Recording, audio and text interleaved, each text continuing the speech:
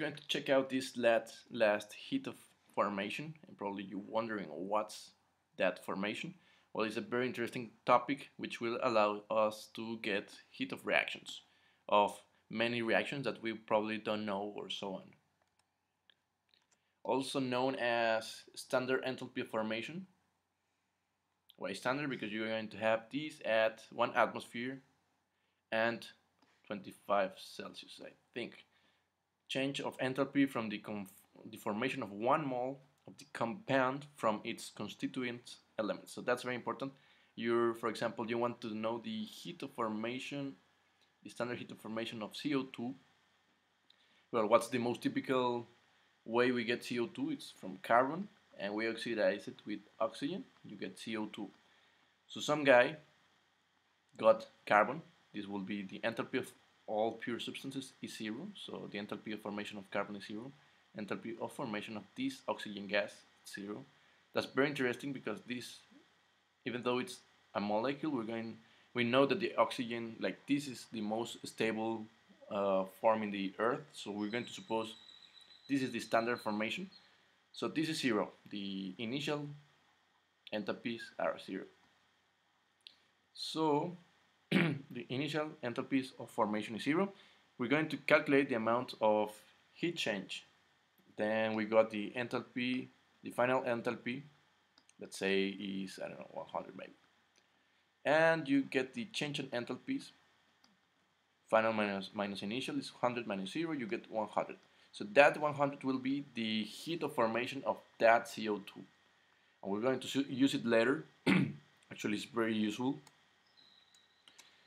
But before that, I want you to tell you that for that gas, the standard state is a pressure of 1 atmosphere. So you have a gas, which I told you was CO2 gas. I got also O2 gas. You don't need to find it as liquid or solid, because in the standard condition, you're going to find it like this, as a gas. For a solute present in an ideal solution, we're going to find out that this 1 molar at a pressure of 1 atmosphere.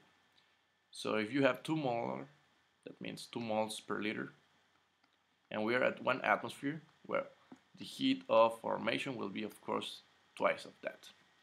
So there are some rules. We have more rules, but once again, this is not the scope of the course. I'm just presenting you the heat of formation, so you know that there are many types of enthalpy changes. They are very, very useful. Keep going with the rules. For a pure substance or a solvent in a condensed state, so that is a liquid or a solid, the standard state is the pure liquid or the pure solid at that atmosphere. So for example, if I know water is at 1 atmosphere and 25 Celsius water, liquid, that will be my state. If I know that copper at 1 atmosphere and 25 Celsius is solid, that will be my state. If I know mercury, that's a tricky one, you will know either it's solid or liquid. Well, you need to check out what is the actual 1 atmosphere 25 condition. I think this one is liquid. For an element, that's interesting, we're talking about now elements. The form in which the element is most stable. So I told you guys oxygen before, oxygen gas. You could choose why not oxygen or why not ozone. Why do we choose this one here? Because at 1 atmosphere and 25 Celsius, the most stable molecule is oxygen gas. Not ozone, not oxygen molecules, but oxygen gas.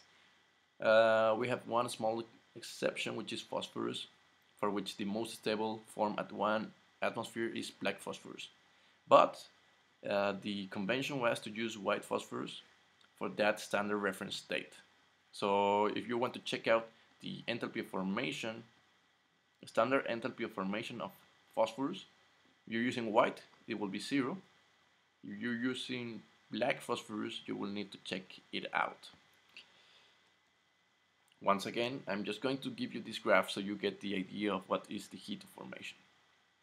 So the initial state will be, I don't know, maybe lithium as a solid. And what do you need to do for this? The initial state is lithium as a solid plus half molecule of fluorine. We want to produce this salt, which is lithium fluoride in solid conditions. But you're going to, first thing first, you're going to have it lithium as a solid. You probably know it's a metal, it's solid, at 25 Celsius and 1 atmosphere. If you have no oxygen, of course, it will be solid. Now what do you have? You probably know that fluorine comes paired F2 gas, similar to chlorine gas. And the first thing that you need to do is, well, since this is the initial state, they have initial enthalpy of formation equal to 0. Probably you don't know this, but I'm going to explain you very rapidly. The first thing to react this is that you need to vaporize that lithium in solid state to lithium in gas state. So you pass directly either solid and then to liquid and then to gas, or go directly with deposition or sublimation, sorry. And the gas stays as gas. Now, another enthalpy we're going to be talking about is the ionization entropy, which is essentially how much energy or enthalpy is needed to make this lithium gas molecule to lithium gas ion. We're going to lose this little electron here. Okay. So how much enthalpy is that? Well, let's say this is a number here. And then we're going to form an enthalpy between FF. Here it is. You need to destroy it. How much enthalpy is needed for that? You need to separate the fluorine gases.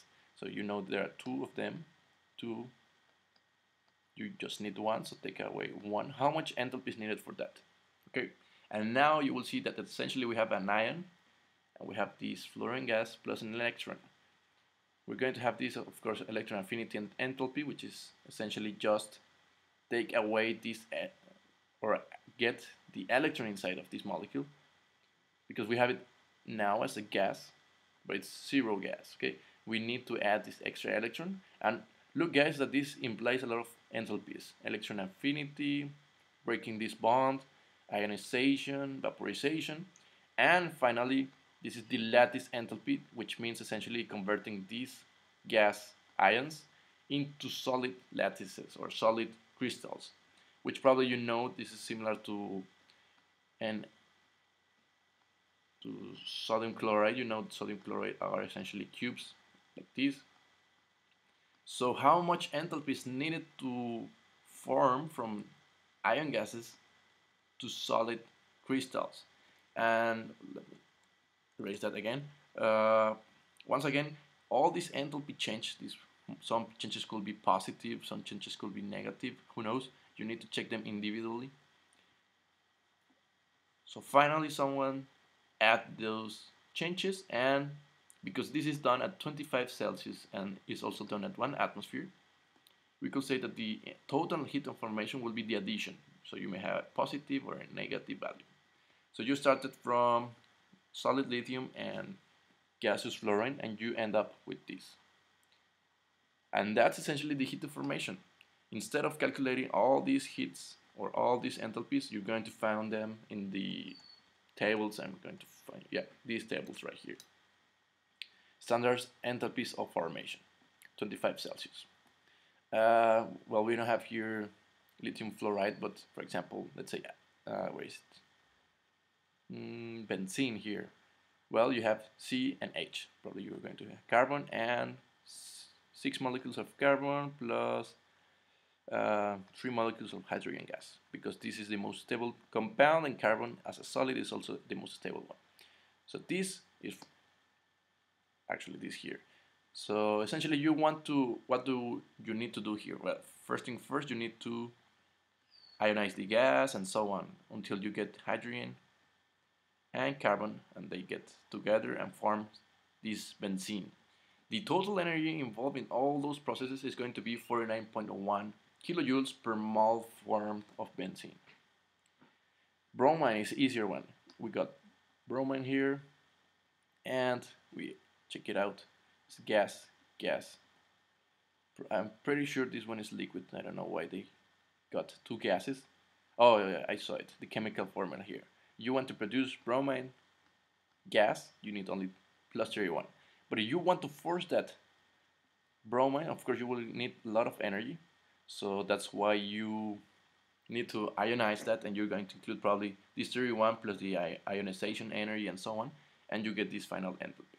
And you can find a lot of tables like these guys, and probably you're wondering how do we use them. Well, we're not going to use that much in thermodynamics because this is not the scope of the course, but if you are really interested, you may check out this mass energy balance course. We use a lot of heat of formations, enthalpy of formation, heat of reaction, and so on. So that's, I think, is the last heat of formation or the last enthalpy we're going to be analyzing right now. I just wanted to show you very fast heat of formation, heat of combustions, heat of solutions, heat of reaction, and so on. There are many types of heats, as you saw probably here: heat of ionization, enthalpy of formation, and so on. There are many types of energies which we measure with enthalpy. So this is everything on heat or enthalpies. See you in the next block. We're almost done.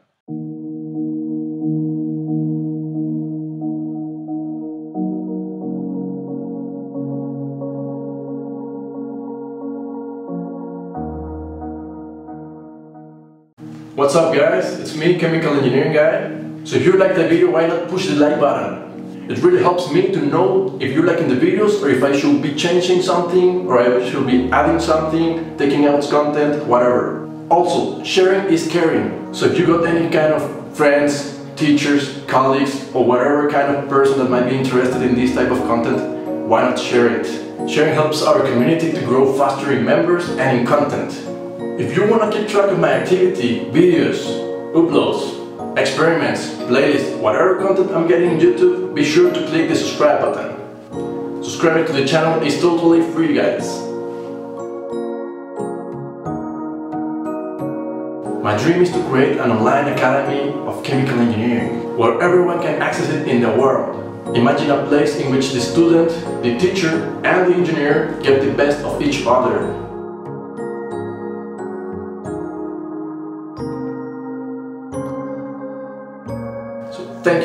Thank you guys for the support and the love.